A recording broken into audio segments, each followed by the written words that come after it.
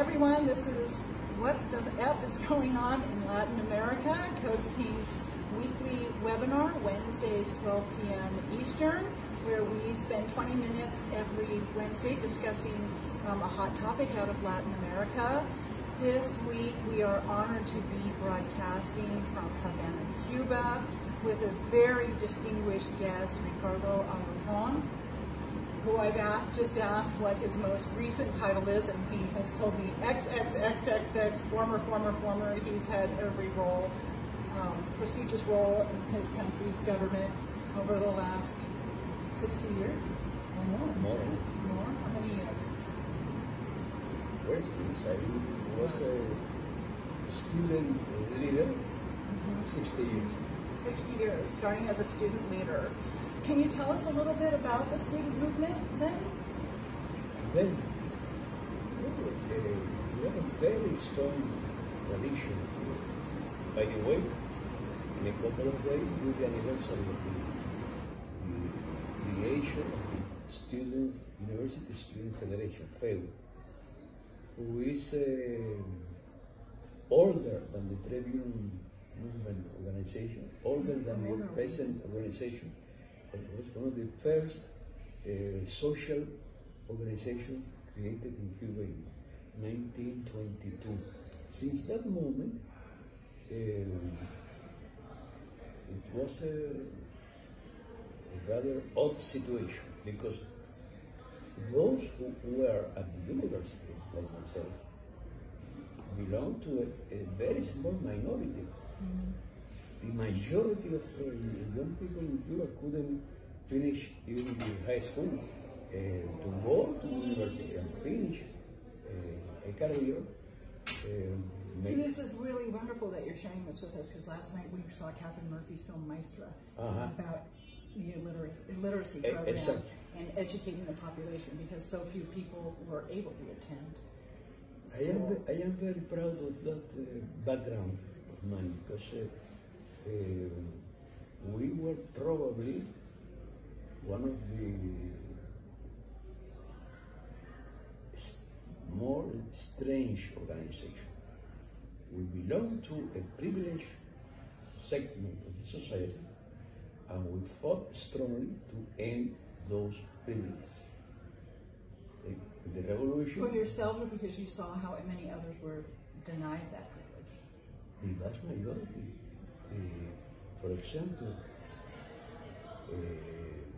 apart from the revolution did at the beginning, with the literacy campaign, that gave the opportunity to millions of people to read and write and so on.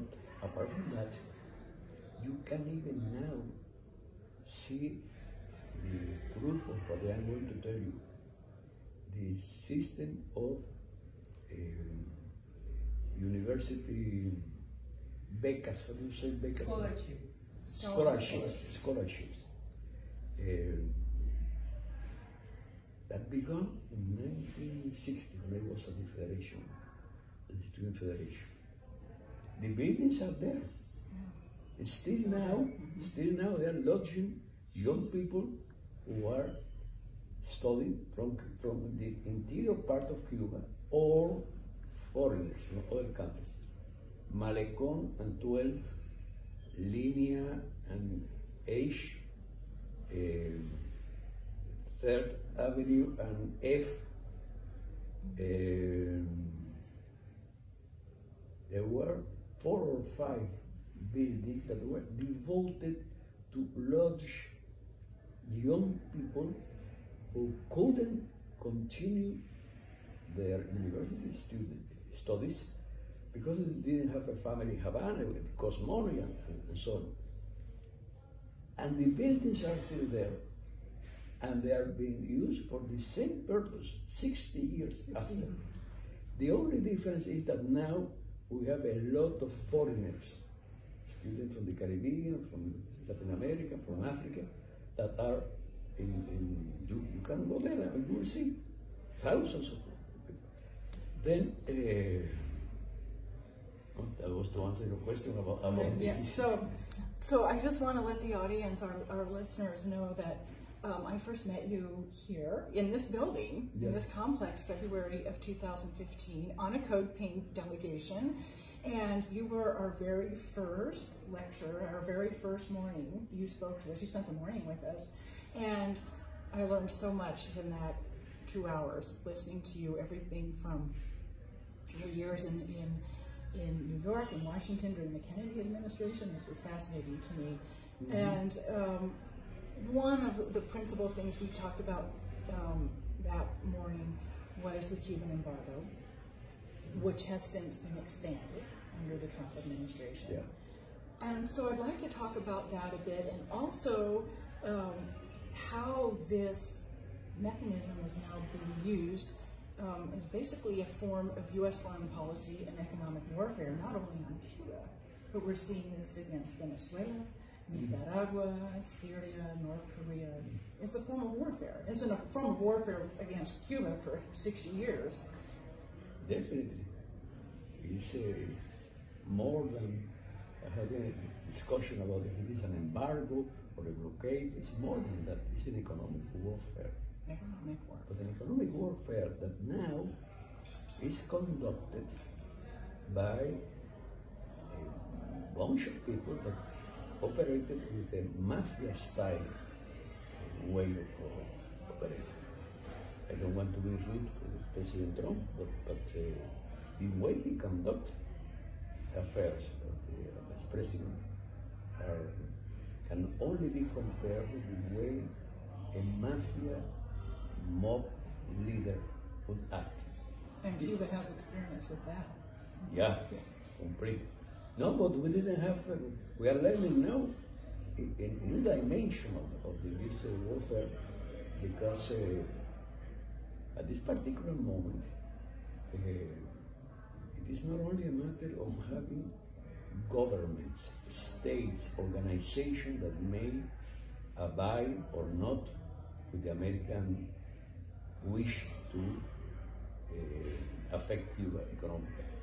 No, it's those concrete actions that are taken day and night to threaten ship owners or ship captains or people involved in any manner in the process of trading with Cuba, particularly regarding oil and because I know that's one of our weaknesses. So you have transportation oil that comes in from Venezuela, or maybe comes in on different ships now, yes? And your electrical diesel generating oil is from. So you rely. Cuba depends on petroleum for two principal things: transportation oil, correct? And that, I believe, comes from Venezuela. And electricity. And the electrical, the diesel for electricity. Yeah. And the problem is that, well, they have, every day, they announce from Washington that a new ship line had been added to the list of designated persons. It's a very strange way to refer at the enemy list. Yeah, which is the U.S. Department of Treasury's enemy list. The most recent was a Panamanian company that, why? What was their biggest sin? To have transported oil from Venezuela to Cuba. It's a completely normal operation that happens every day, but you have now in Washington a bunch of people that pretend to impose their will over everybody else and using not very good manners, to say the least. That's a very diplomatic way to put it. Not using good manners. I think you're very good at your job. So tell us a little bit about what it's been like in Cuba the last year with the expansion of sanctions, and particularly the last several months with the lack of oil imports. We have been the process that you described correctly, an intensification of the aggressive actions of the U.S. against Cuba, particularly in this year, it probably will be increased as we approach the election day in your country. It's funny because the so-called experts, the so-called intelligent politicians in America always use as an excuse the importance of Florida as an election and the importance of the Cuban-American vote. That's a complete nonsense, complete inaccuracy, to say the least again diplomatically. Because the majority of the Cuban Americans are against the embargo, are in favor of the restoring relations, and are the main victims of the last steps taken by the Trump administration, when they forbid traveling between Florida and some Cuban airports. Yeah. Every airport except Havana. Except Havana. Yeah. That means that the person who lives in Eastern Cuba, for example, would have a lot of difficulties in getting the visit of their parents coming from Miami, because they would have to come to Havana, from Havana to go using the oil and the fuel that is denied to see their parent. But imagine the reverse. An old lady living in Eastern Cuba who wants to visit her grandchildren in Miami. They have to go from that place to Havana. They cannot use a direct flight that would be the normal thing, itself. What the purpose of that? What the aim? Simply to affect, to damage individual human beings. When the embargo began, this policy of economic warfare, there is a very important key element. There was an internal memo in the State Department, an Assistant Secretary of State, who referred to that as a very succinct way to put things. The majority of Cubans support Castro. The only way to reduce their support is by imposing economic and material hardships to the population in order to provoke desperation and the overthrow of the government. So the sanctions are now for the first time targeting the people. Mr. Trump doesn't like reading very much according to what they have read, but apparently he read that memo. And that's his guide to create hardship, create desperation in the Cuban people. I think that's really important for our viewers to understand, is that despite how the narrative in the U.S. media and from the U.S. government telling the U.S. population that sanctions are directed at certain businesses and government officials, and yet the State Department memo clearly the aim were not the leaders, the governmental officials. No, the aim was the people that have been so for decades. Not this generation. Their parents and their grandparents have been going through that kind of life, clearly conceived to provoke suffering in the population, to have the population then revolt against the regime. That is the logically, succinctly explained in that memo. And that memo was approved, by the way, because on the side of the document, you can see it was classified, but many years ago was declassified. You can see the signature of the Secretary of State and these two letters, OK. Okay. OK. And who was the Secretary of State then? I think it was I should know. it was Herter, probably Christian Herter, or I don't know. Were you serving in the United States then? How long? What years were you in the United States? And I was in, well, I really was in New York. Yeah, More than university. I spent there 14 and a half years continuously, and then I returned for 2 more years, and I went back and forth for practically half of my life. Yeah. But New York, not well. I once had the opportunity to go to San Francisco. Oh, my hometown. I went to San Francisco, invited with some friends in the Solidarity movement.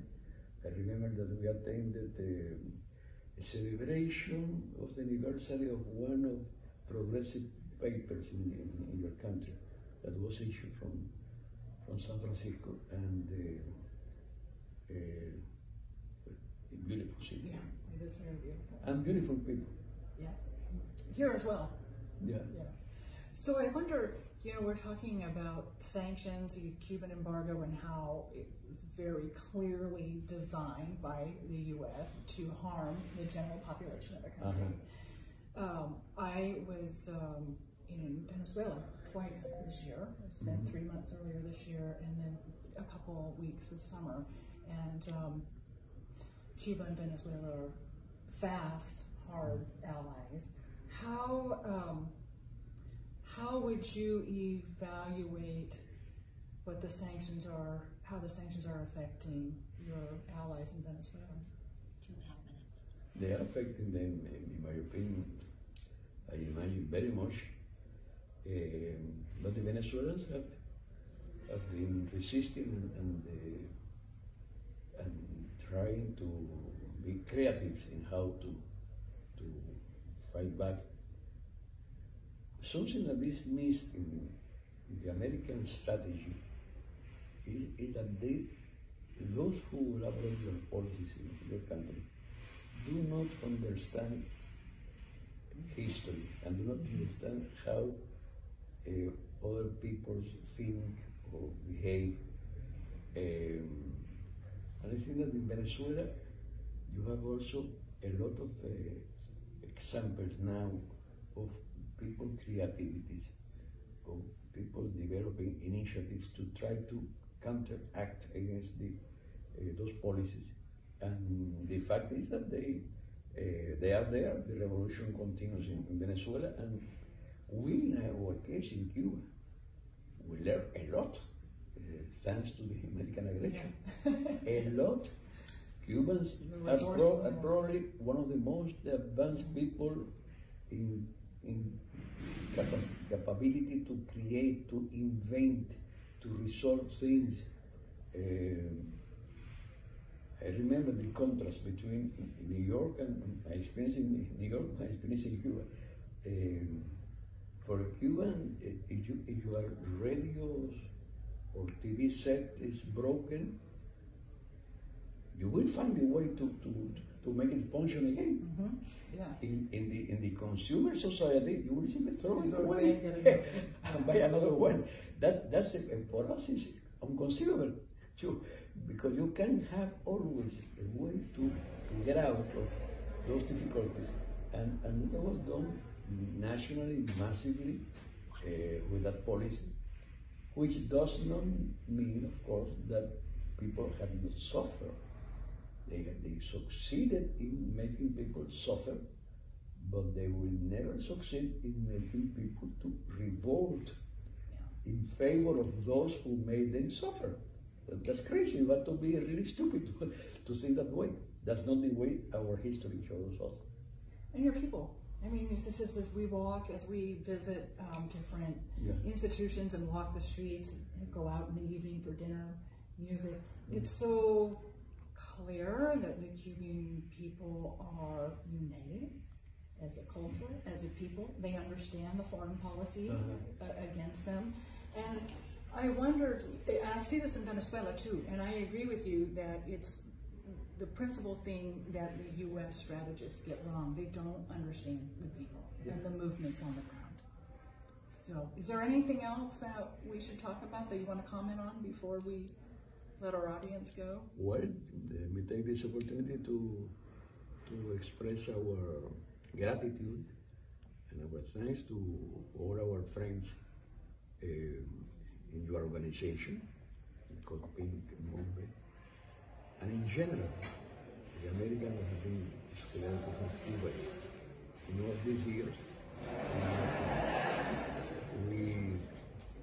We know, we are sure that if things at some moment began to change, to improve, it was not due to the just the good intentions of the goodwill of a president, but was the result of the fight that consistently for many years many Americans have sustained in your country to have a relation of respect and friendship between our two countries. And we, since the very beginning of this story, since the very beginning, to be precise, 1870, Carlos Manuel de Céspedes, the man that who referred to as the padre de la patria, the father of the fatherland, the great initiator of the Cuban Revolution, in a message he sent to the Cuban immigrants in New York, there were many at that time, he alerted them of what in his views were the intentions of the U.S. Ruling class. In 1870. 1870. The secret of the American policy is to take over Cuba. Yeah. But he also said to those people, but you should never confuse the government with the people. The American people should be our best friend and our best allies. The essential of our strategy has to be never to forget that the Americans want to take control over Cuba, the government, the ruling class, but the people is not, the American people has nothing to do with that, and we should try to get their solidarity, their friendship to fight the others. 1870. Well, and here in 2019, you have the solidarity in this room of the American people. So, exactly the same. Thank you so much. Thank you. What an honor. So, thank you everyone for watching, and we'll see you next Wednesday, 12 p.m. Eastern.